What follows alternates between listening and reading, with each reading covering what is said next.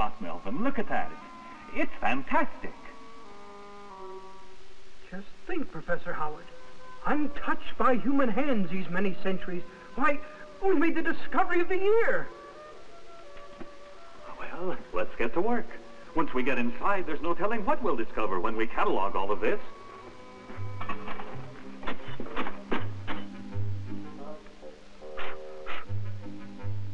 One pin with a bug on it. One pendant scarab. One broken vase. One pottery sherd. One candy bar. One candy bar. One candy bar? Well, it looks like a candy bar. Smells like a candy bar.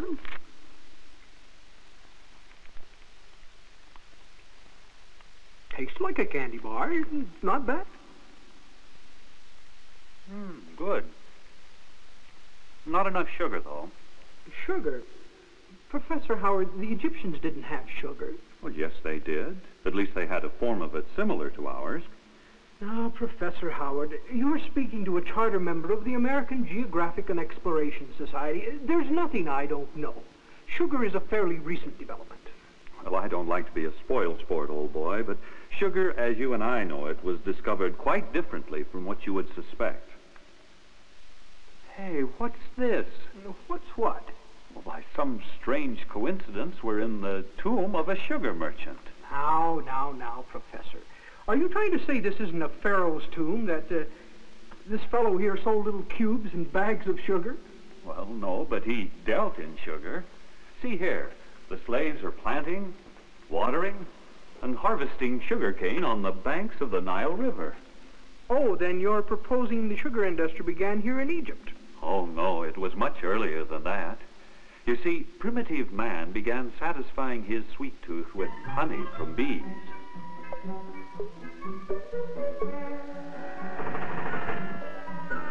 And, of course, he also had plants that contained sugar, such as wild strawberries, grapes, and watermelons. And then, too, he probably discovered very early that the cane of the tall tropical grass he found growing in some parts of India was amazingly sweet. Ah, then the sugar industry originated in India. Well, no, we assume it was India. We're not really too sure. Actually, it may have been the Garden of Eden. Sugar is mentioned in the Old Testament in several places.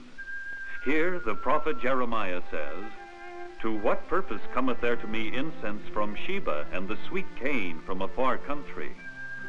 And the prophet Isaiah said, "Thou hast bought me no sweet cane with money."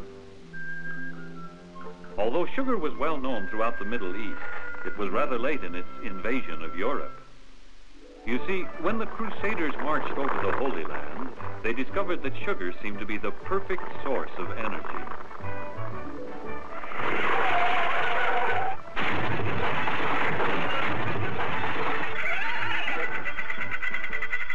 The Arab doctors, who happened to be the best of the time, thought sugar was a cure, and thus it became a medicine.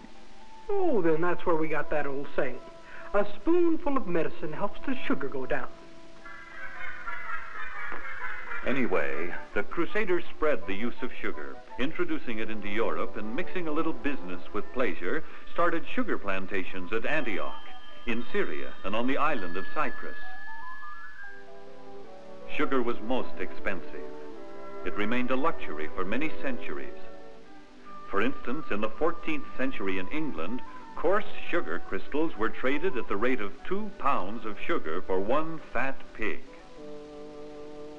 Sugar was so expensive and difficult to obtain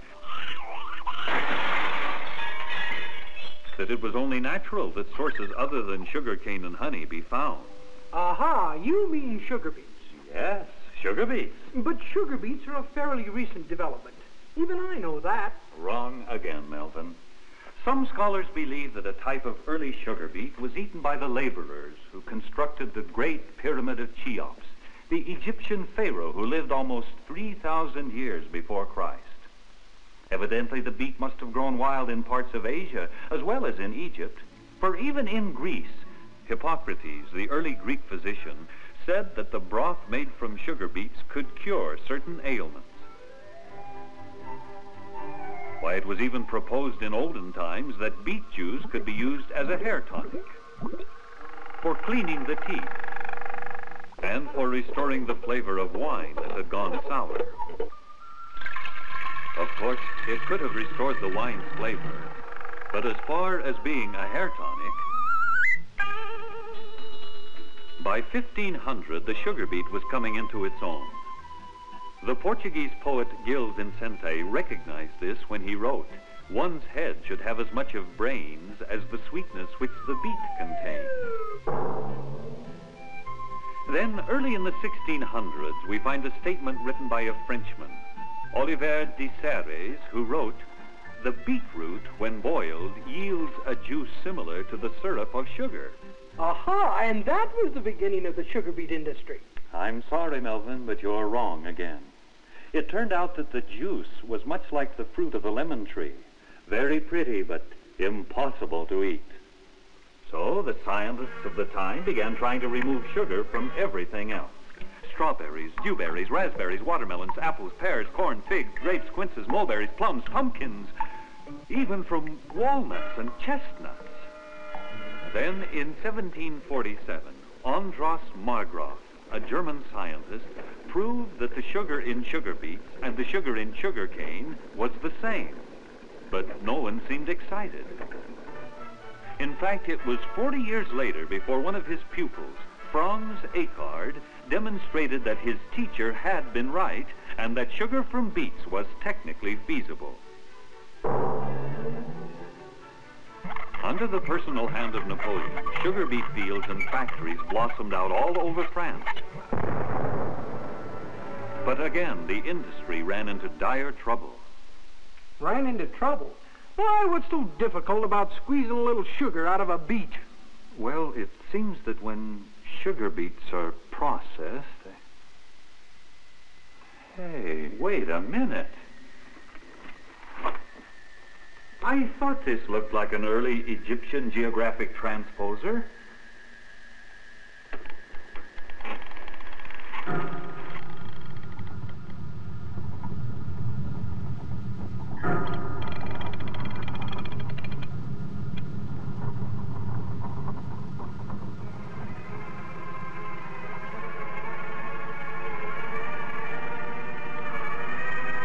Look at this. Isn't this magnificent? This will clear up everything, Melvin. The secret of the ages. With this machine, Melvin, we can answer your question as to why it's so hard to get sugar out of beets. Sit down, Melvin. Just relax, Melvin. It won't hurt you.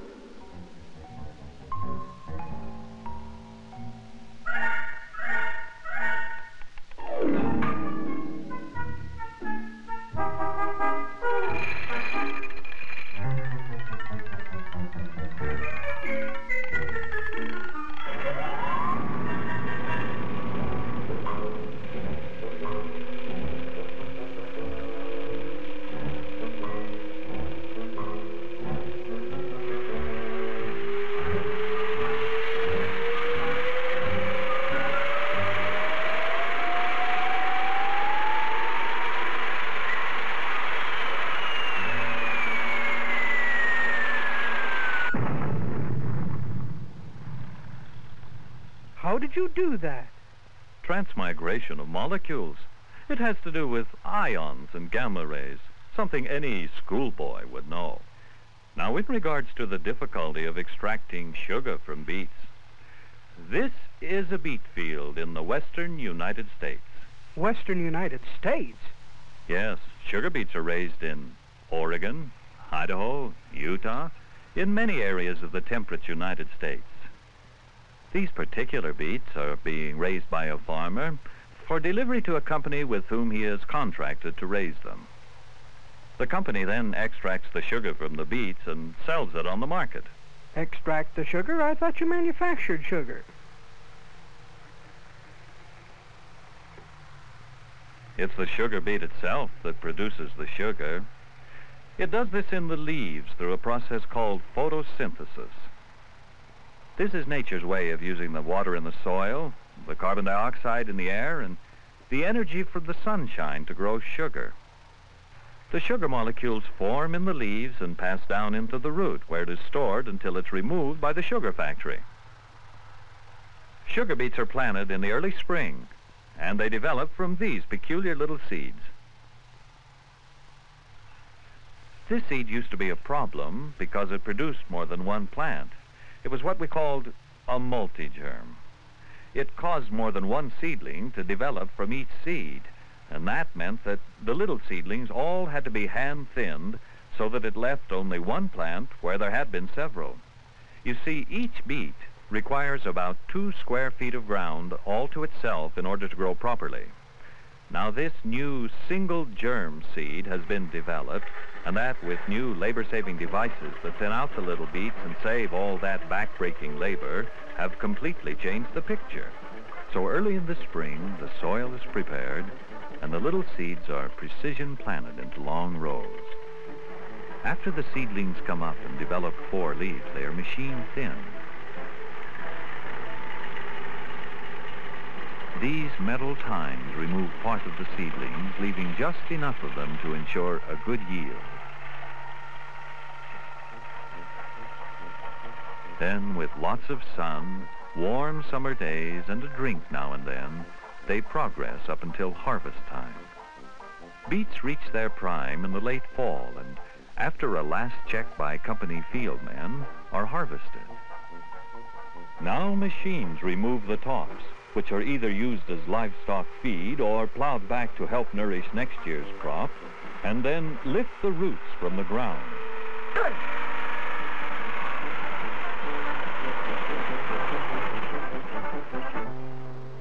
The beets are placed in trucks, which take them to a sugar beet receiving station.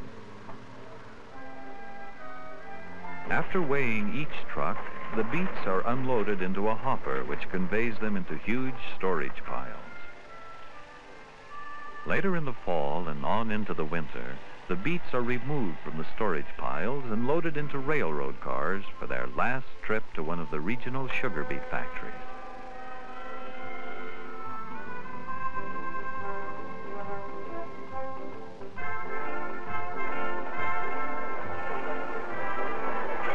Then, when their time comes, these railway cars are emptied, and the beets go into water-filled flumes that move the beets into the factory.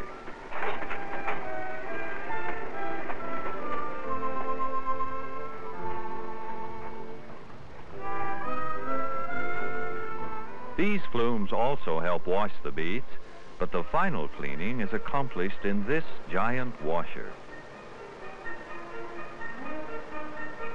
The washed and cleaned beets then take an elevator ride up to the beet slicers. These machines slice the beets into something that looks rather like a shoestring potato, named by the French, a cassette.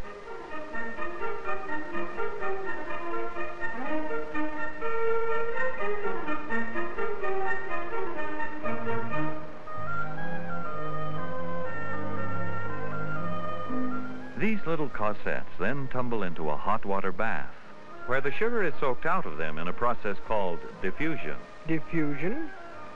4 main stages are used in extracting sugar from beets. These are diffusion, filtration, evaporation, and crystallization.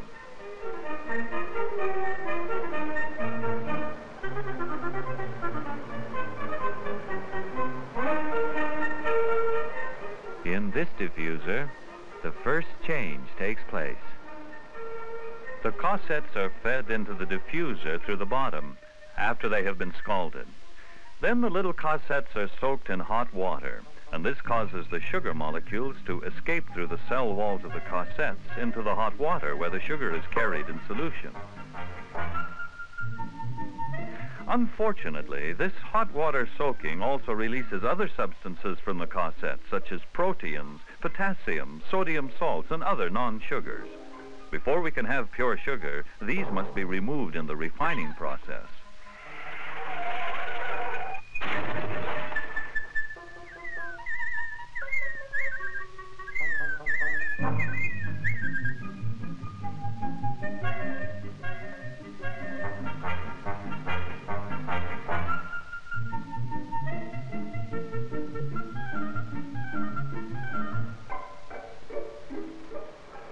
Yeah, but what happens to the little cosettes then? A most valuable byproduct.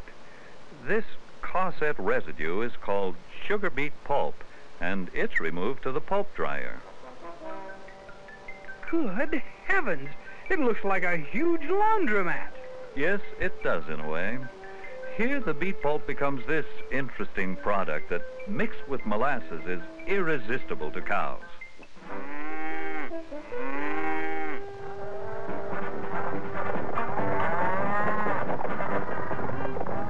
That does look yummy.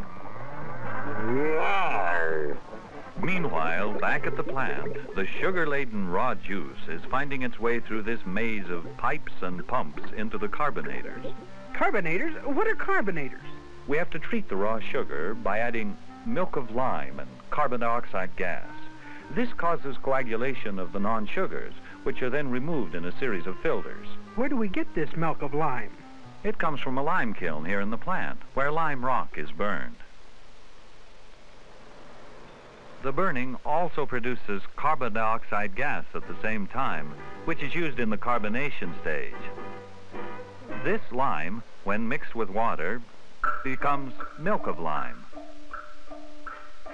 And this, when added to the raw juice, absorbs or coagulates part of the non-sugars by attracting them to itself, leaving the little sugar molecules alone.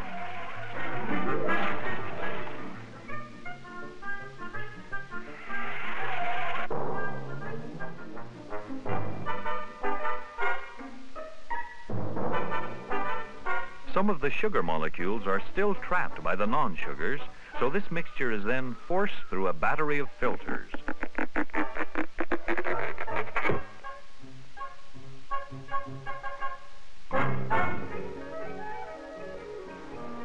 The lime is filtered out, and with it, poof, go all the non-sugars.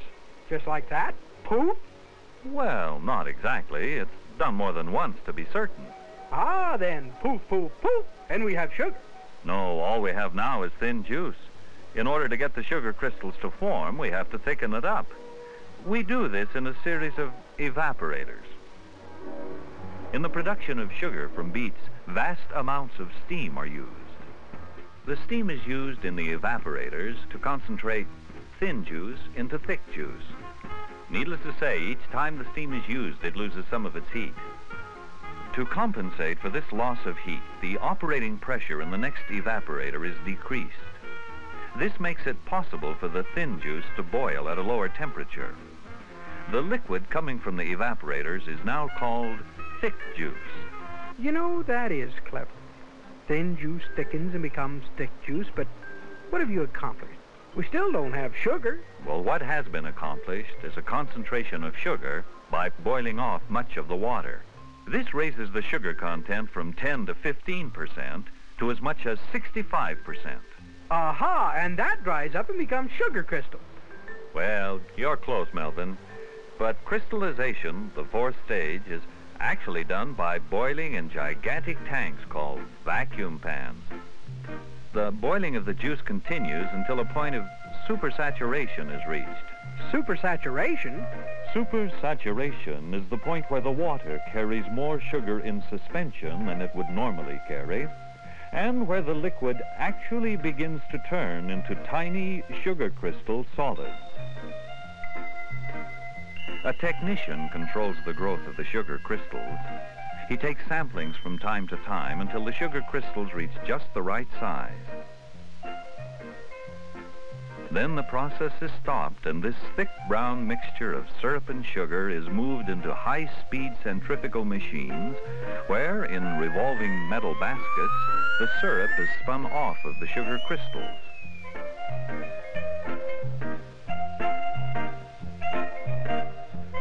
The sugar is now pure, refined, white satin sugar. That's fine. Now that you have the sugar, what are you going to do with it? The sugar is now shipped out to the ultimate user.